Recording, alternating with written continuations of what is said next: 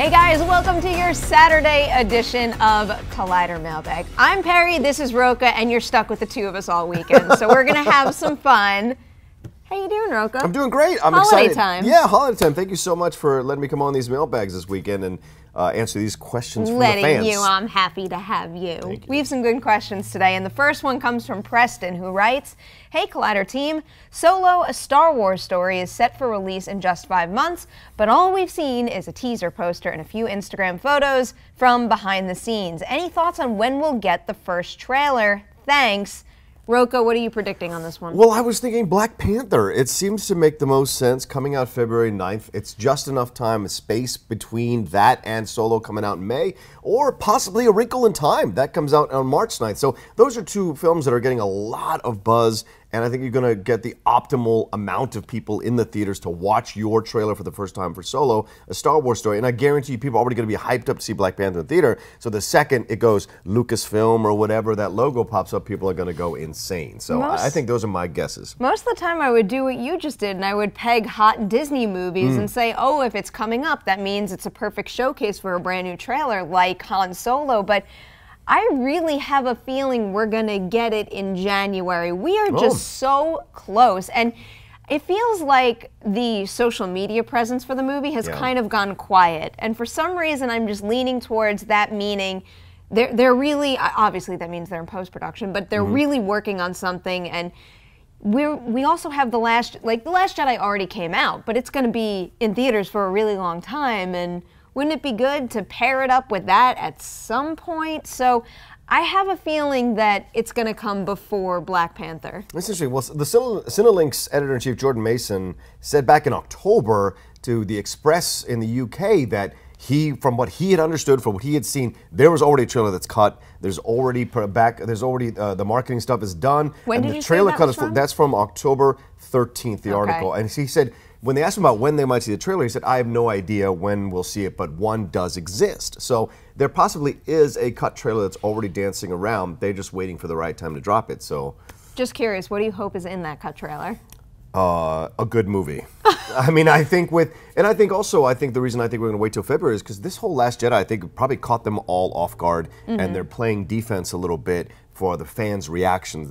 I'm sure they expected an overwhelming positive response, and the fact that there's been some backlash to the movie, I think, makes them want to wait till this dies down, and then you can start the Solo cycle up again. So maybe wait another month while the film gets like a back up and the box office numbers start to increase. Then you can say, okay, people do like the movie, and then they'll release the trailer. Yeah, I wonder if maybe that is on their mind. I mean, obviously, fan response is something that's important, but even just the idea of how well The Last Jedi performs compared to Force Awakens in terms of having legs and having minimal week-to-week drops. So I wonder if maybe they're gauging whether or not it's better off to eventually pair it with that movie or just wait for another release. So one way or the other, I really hope that this first Han Solo trailer is a lot like the very first Force Awakens trailer, where it was just a small handful of shots, and they were just stunning shots that meant something and kind of gave you something to chew on without really revealing anything at all. I love that format. So hopefully that's what's coming our way soon.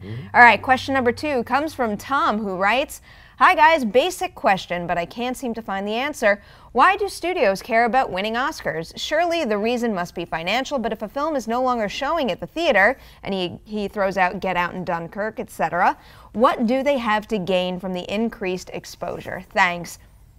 Well, one thing there is some studios do re-release movies around Oscar season or award season if they think that they could make some more money off of it, which often they do, because there's a lot of people out there who do care about predicting and being able to see everything that could get nominations. So I think financially you could approach it from that angle, but also there's the angle of when something does wind up getting any nominations and then an Oscar nomination, that is going to drive more people to see it. So even if you're not seeing some of these movies back in theaters now, once the Oscar nominations are announced, they might come back then. And I was just looking at some of the figures from recent years. In 2017, Hidden Figures, La La Land, and Arrival all made over $100 million at the domestic box office.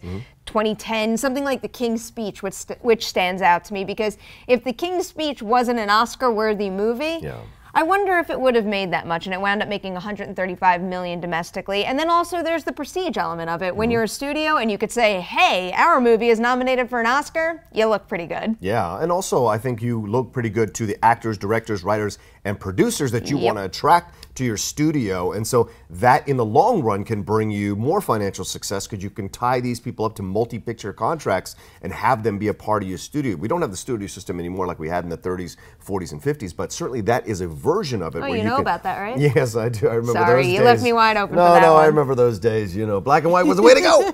But no, those were the things that you see that with the studio. Plus, it also gives the studio some kind of leverage to say in negotiations for, you know, how much you're going to compensate these actors, writers, directors, and producers to say, like, well, if you come with us, we have a track record of Oscars. And also for the Academy, it lets your studio have even more consideration because you've proven that your films consistently win Oscars. So they will give your actors, writers, producers, and directors more consideration for their projects to be nominated over and over and over again. A great example to put all this into perspective for someone is look at A24 right now, because they have had quite the track record with movies that could have been under the radar, maybe not seen by wider audience. I'm not saying that all of their movies now make a ton of money at the box office, because that's not the case, but there is no doubt that the fact that that distributor and now production company scooped up so many awards caliber movies has really skyrocketed it as a company, and now it kind of gives them the leverage to pull in great filmmakers and make more daring projects. I mean, they've always been picking up daring projects, but just thinking about what they've done recently with, you know, It Comes the Night and everything like that. I think this year they have the Florida Project, The Disaster Artist, and I'm forgetting what. Oh, Lady Bird is theirs as well. So look out for A24 this season. All right, question number 3 comes from Amy Jo, who writes, "Hi, Collider Crew. There are only a handful of movies that I can watch over and over, and they are mainly from when I was younger. Top Gun, Tombstone, Dirty Dancing. Are you a serial watcher of lots of movies, or do you only watch something once or twice because it's not as interesting as watching something new? Thanks for taking my question, and may the porgs be with you." May the porgs be with you, Amy Jo. I love that outro. So are you a rewatcher or a one-time and done? I'm a massive serial rewatcher, and that's the reason why I have Netflix, Amazon Prime, and Hulu, and also all the pay channels for the movies, because I like to rewatch movies all the time. To me, it's something I talked about on another show. I said, like, movies to me are like the comfort level and thing that you know. And, you know, relationships fall apart, friends leave you, tragedy happens in your life, things don't go your way, your life's not great, but that movie is always there to bring you comfort and warmth and like make you feel happy and smile, and those kinds of things are really important. And so movies have let me down, but the great ones have never let me down on rewatches, and so I like to rewatch them over and over again. And shout out to Top Gun, that is one of my top rewatchable movies. I own it in every possible version, including that weird 3D version they released. So yeah, I rewatch movies all the time. Top Gun is a big one in my family. Oh, really? with my house. Yeah, because my mom loves it. And also I was talking to her on the phone the other day, and you know what was playing in the background? Dirty Dancing. With me, though, it tends to be my favorites of all time that I just watch nonstop, and it's, you know, Jurassic Park, Scream. And I'm not saying that those movies are like warm, loving movies that make all my problems go away and feel better, but really they do make all my problems go away and make me feel better because, one, I enjoy watching them so much, and I find my favorite movies to be just so incredibly immersive, where it's that feeling, and this is why I think rewatching happens, where if you're flipping through the channels and something is on TV and catches your eye, it's just like everything around you just fades away, and that's all that exists, and you're kind of like transfixed and you can't move. Or at least I have that problem. And I do that with other Final Destination. I wrote down Billy Madison I watch a lot. I love The Sandlot, The Descent. And really it's also a cool thing when you could watch a newer release twice, because I don't think it's just the element of surprise that's gone and now it's not worth watching that movie again, because sometimes in a really great movie, and the one that comes to mind right now is Get Out, you can watch it a second time knowing how it ends and have a completely different experience with the material. And when that happens, I think that's quite the accomplishment. Yeah, I have that for Armageddon, for Major League, even The Force Awakens. I love Armageddon. Armageddon is so great, and The Force Awakens is one that has become, is one of the most recent ones that has become eminently rewatchable in my place. I'm right there with you. I'm going to throw out A League of Their Own too, just because I love that movie so much. Very good movie, absolutely. All right, question number 4 is from Sammy, and he writes, "Hey guys, thanks for taking my question. Looking ahead to 2018, if you had to place a bet on the highest box office earner of the year right now, what movie would it be? And if you want to make it a little interesting, how about we put something on the line right now? Make this bet real. Good luck. So I didn't pick this question because I wanted to crush him at a bet, but I picked it because I love box office stuff. So, all right, we've got the big players next year. You see my notes. I don't need to see your notes. We got to compare, yeah. Well then, Avengers Infinity War. Yes, agreed. Jurassic World Fallen Kingdom. Solo, A Star Wars Story. The Incredibles. Black Panther, and Aquaman. I'm not saying that that's the order, but those were the ones I kind of honed in on with having just the most potential. And I think there's no denying that Avengers Infinity War will be the winner, even though a lot of these movies will make a lot of money. So when I look at Avengers Infinity War, I go back to Avengers. It opened with $207 million and then went on to take 1.52 worldwide. Then I look at Age of Ultron and I get 191 million opening weekend and then 1.4 worldwide. I think normally with these franchise movies, the numbers tend to dip a little as you go along. I think this is going to be an anomaly, and it's going to crush it opening weekend, make 215 million opening weekend, and then I'm putting it at 1.6 worldwide. And I think that that is going to be the top earner of 2018. Interesting. Yeah, I agree with you completely, so we won't lose a bet in that way. I do think Infinity War, it's also a film that, 1.5, 1.4, and 1.4 for Ultron, and Ultron is not that well received. So if Infinity War blows it, I think Infinity War has a real chance of coming close to $2 billion. I don't think it'll get there, but I think it has, because it's a stacked summer. So I think it'll come real close, though. But I would put, in order, I would put Jurassic World, Fallen Kingdom after him, because for some reason people still love that franchise. And then Incredibles 2 at number 3, because it's two things. One, people absolutely love The Incredibles. People love Pixar movies. They're multi-generational movies. And it's a superhero movie. So it just hits all these quadrants at the same time. And I think a lot of people are going to go see this. Families. I think Black Panther under that coming in number 4, because the buzz for Black Panther is off the charts. I say Solo, A Star Wars Story after that. I put it that low because I think coming out of Last Jedi, there's some, maybe now a little bit of trepidation, and also all the backstage stuff that's gone on with Solo. And maybe a lot of people weren't, and a lot of people said this, they weren't looking for a Solo Star Wars, a Han Solo movie. So that might affect the box office. And Bumblebee will come in there right under Solo Star. I think people are waiting to come back to Transformers movies, and if they show a fantastic trailer and this gets reviewed really, really well, people are going to come in mass to see this movie. What number do you have Bumblebee at right now? 1, 2, 3, 4, 5, 6. If Bumblebee, all right, it will beat Aquaman. I'm going to make two bets right now. If Bumblebee comes at number 6 or higher, I will buy you lunch at Wood Ranch. So that's just like a bet I'm going to hand to you. No, what do you mean?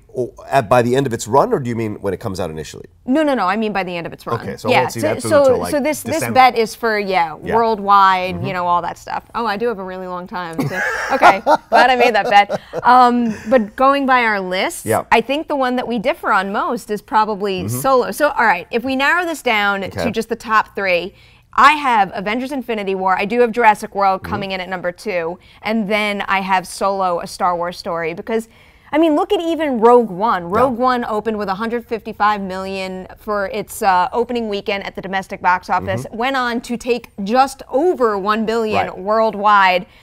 Even though The Incredibles is a highly anticipated sequel from a beloved original, when I break down the numbers for all Pixar movies, the highest opening goes to Finding Dory with 135, and then its worldwide was only like barely over 1 billion. And the same thing with Toy Story, which is the highest earner worldwide for all Pixar movies. Again, a little more than Finding Dory, but just barely over the $1 billion mark, whereas I think Star Wars just has the stronger track record to suggest that a movie about one of the most iconic characters of all time is going to get higher than The Incredibles. If Harrison Ford was starring in it, yes, absolutely. But because he isn't, I think that's going to work in its deficit. I say 1.2 billion for Incredibles. I really do think.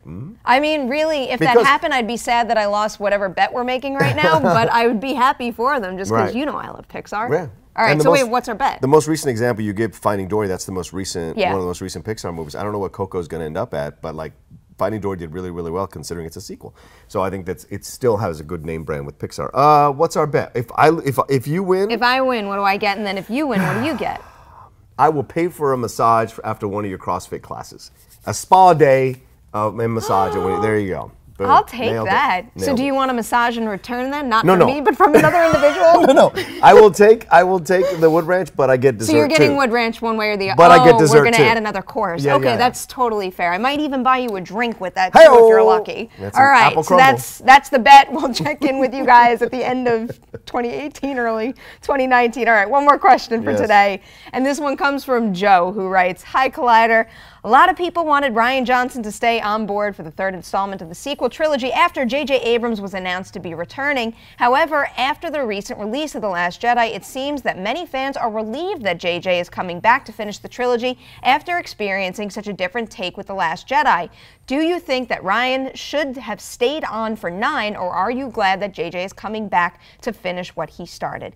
Thanks for taking my question. I'll toss it to you first. I am disappointed that Ryan's not coming back for episode 9. I wanted him to come back, and even more so after watching Last Jedi, not in spite of Last Jedi, because I think what Ryan did was absolutely blow the doors off the mythology of Star Wars, and I think if you're going to go this route, you want the guy who blew the doors off to keep going one more film, to have him finish out this trilogy. To me, it feels like, hey, I've written this. Okay, I'm going to take that back. So one of the funniest memes I've seen since Last Jedi came out was this shot of the crawl, and it says Episode 9, J.J. Abrams. It was all a dream. Last Jedi, it was all a dream. And that scares the hell out of me. So what concerns me is you have J.J. coming back, because J.J. laid this groundwork in Force Awakens, and now we have Ryan who took that groundwork and went in all these different directions. Even Mark Hamill recently has come out in interviews and said, this is not the Luke Skywalker that I was necessarily wanting to do, and this is not my role anymore. It's not my part anymore. It's their Star Wars, and that's a very clear distinction. And so if you're going to go that route, I want you to keep going that route, because J.J., in essence, a lot of people said Force Awakens is a rehash of New Hope, and I think there's valid criticism there. So is he going to do a reboot of Return of the Jedi and take all the sharp edges from Last Jedi and soften them, which would worry me? Yeah, I think that would disappoint me as well. But I was always someone who was happy to hear that JJ was coming back for 9. It obviously crossed my mind given how positive the early buzz was for The Last Jedi. And also I like Rian Johnson as a filmmaker in general. So yeah, I guess there was like a brief moment where I'm like, oh, Ryan's not coming back. But great, JJ, because I know people's issues with Force Awakens, with it being a carbon copy and all that. And I've said this before, and it's worth repeating. I think he did strike that perfect balance between capturing the magic of the originals while introducing new things, and it just so happens that Rian Johnson's movie just like took that and freaking ran with it, and I appreciate that approach too. I mean, really, to me, those two movies are like the best of both worlds. It's reestablishing what made this franchise so special to begin with, and then it's taking extreme risks and doing something new with a pre-existing franchise. So I like both approaches quite a bit, but I am happy that JJ is coming back. I do trust him as a filmmaker with this franchise, especially given what he did in Force Awakens, and I'm happy that he is the one that's going to kind of wrap it all up, but also given what I saw in The Last Jedi, I think it's really going to suit Rian Johnson as a filmmaker to, no matter what his trilogy is about, to let him go and kind of start his own thing. I mean, we already know that some of those characters are not coming back. He's going to start with new people, maybe new places, a new tone, I don't know, but giving him that kind of creative freedom, I think will suit him well. Yeah, we'll see. I mean, Star Trek Into Darkness didn't do so well, and that was a sequel he directed, and so we'll see, because he really laid the groundwork well, both in Force Awakens and in the reboot of Star Trek, the 2009 reboot. He did a great job of bringing us all back into these properties and reigniting the love for them. Unfortunately, the follow-up Into Darkness wasn't so well, so hopefully he won't have that same stumbling block walking into Episode 9. We'll see. Well, we will see. In a while. We'll see. Thank you guys so much for watching this episode of Collider Mailbag. Thank you to everybody who sent in a great question. If you want one of your questions featured on one of our weekend mailbag shows or maybe on Movie Talk, send it on over to collidervideo@gmail.com. Can't stress it enough. Make them interesting, different. You know, when every single person asks a Star Wars questions, we can only pick so many. So if you have been sending in repeat questions and they're not being picked, that might be a good tip for you guys. Rocha, thank you so much for joining me today. Thank you, Perri. I had a great time. Yep. We will both see you tomorrow for Sunday Mailbag. Have a good afternoon, everyone.